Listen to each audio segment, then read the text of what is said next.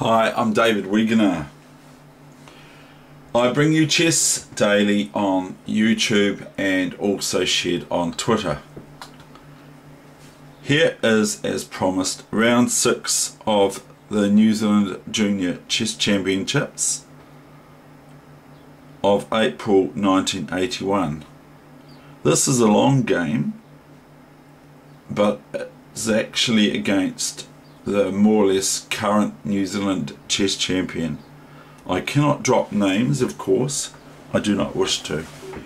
So here is round 6 of New Zealand's Junior Chess Championships. The time control is 40 in 2, which is 40 in moves in 2 hours, and 20 moves in 1 hour thereafter. This is just under 60 moves, so I'm going to show you this game in its entirety because it's quite crazy. E4,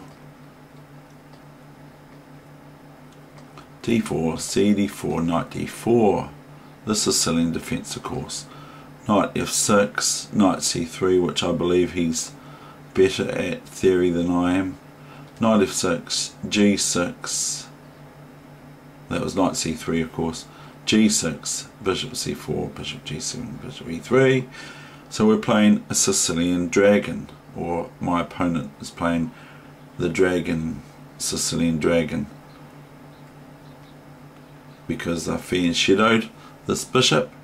Sometimes it's accelerated dragon and so forth and other things like that. But this is known as the Sicilian dragon. My opponent is very, very sharp. Rook E8, H4, so I tried to equal the task. Knight D7, H5, not stopping at anything Weegenaar isn't.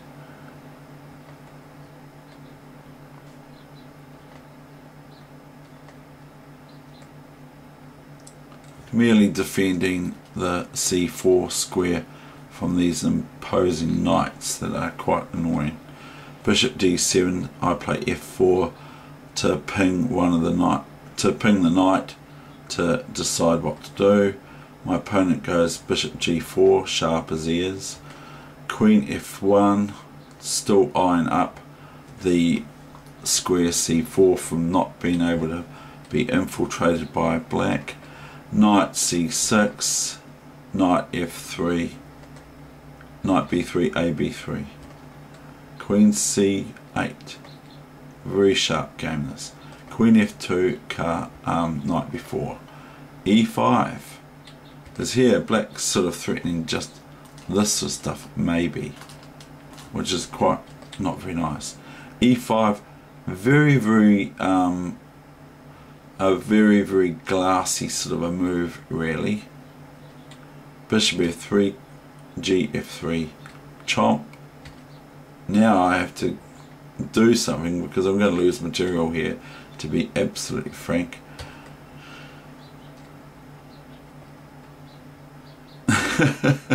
It's a crazy game and I don't even know what was going on now. Look, Queen H3, I come back here and now we get into a really difficult game for white. Rook H3, B6, I gave that an exclamation mark. Bishop D2, Rook A C8, King E2, Rook D8, E5, closing off the bishop. F6, wanting to open it up again. Rook E3, F5, here's the bishop again, active again. King D1,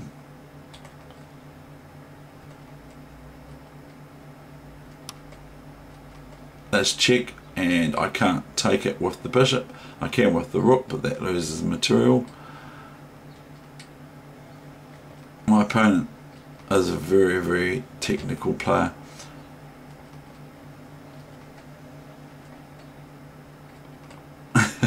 That's crazy. C4, and guess what? My opponent leaves the knight on D5 because if I take it, I'm merely met with Rook C2 check. So he plays A5. He's really rattling my cage. Rook H8, H1, Bishop c3, a very powerful bishop now. It's coming into its own.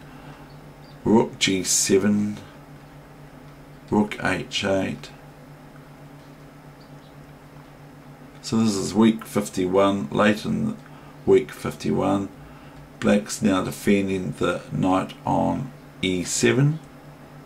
Bishop f6 is now attacking it again. Now play king c3.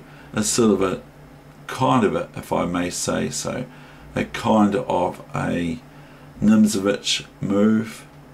Rook d7, and here I eat the bit.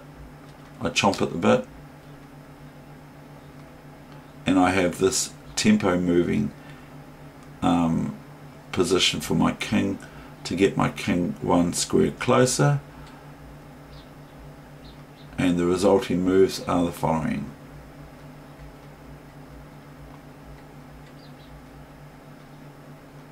I defend this pawn, might as well.